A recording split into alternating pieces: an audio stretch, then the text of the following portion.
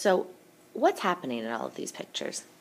Okay. It might be more obvious in the pictures of the birds right here and the what are those animals? So I don't know what they are. Teacher fail. But two males competing for mates, two birds competing for food, and right here we have our trees competing for things like sunlight and water.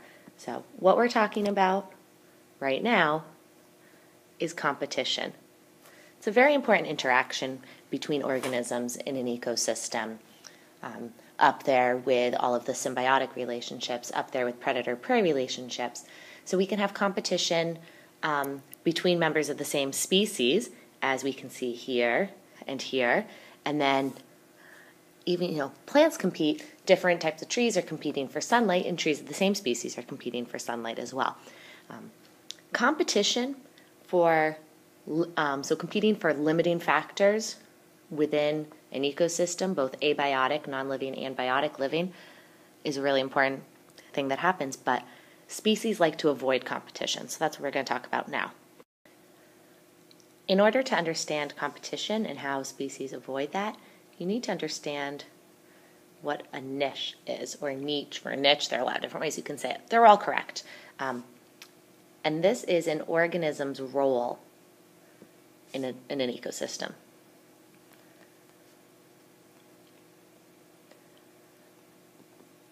And some organisms have a very broad role. Think about like a field mouse. It can live in all sorts of different places. It can eat all sorts of different foods. Other organisms have what's called a very specialized niche, which means, for example, a koala only eats eucalyptus leaves. So it can only live successfully in the wild in Australia, where there are eucalyptus plants. And if something were to happen to the eucalyptus, that would be a problem. So anyway, back to how a niche is related to competition. When two organisms have a niche that overlaps, okay, that can be seen here. Okay. So if we're thinking about types of food, for example, and organism A in red can eat all sorts of these different types of foods, and organism B can eat these types of foods. What happens is, in the overlap here, they would be competing for those resources. And animals and species, plants, like to avoid competition because competition uses energy. So what happens is we end up with a principle that's called competitive exclusion. And we'll look at a couple of examples of these in just a moment. But basically, they avoid that overlap area right there to eliminate the competition. And oftentimes, one species wins over the other one. So let's look at that. All right, so first example we'll look at, this is a laboratory experiment. And what they did is they were growing different types of paramecium. Paramecium, remember, are unicellular eukaryotic organisms. They're protists, kind of animal-like, so they are protozoan. And they were just growing two different species. So when they grew this species all by itself, okay, we can see this logistic growth. So they had exponential growth, and then once they kind of topped off on the resources in terms of space and food, it leveled out. And then when they grew a second species all by itself, we see the same growth pattern. When the two species were grown together, okay, so now there's competition. They're competing for things like the nutrients they need, the space, etc. You can see that the Paramecium aurelia, the blue line, they both started to grow right here, but then the Paramecium aurelia won, okay? So their population continued to grow, whereas the Paramecium caudatum population, it dwindled, okay? Competitive exclusion, because those two species share the exact same niche. So it's not going to work. Over here, we have a real-life example looking at barnacles in the intertidal zone.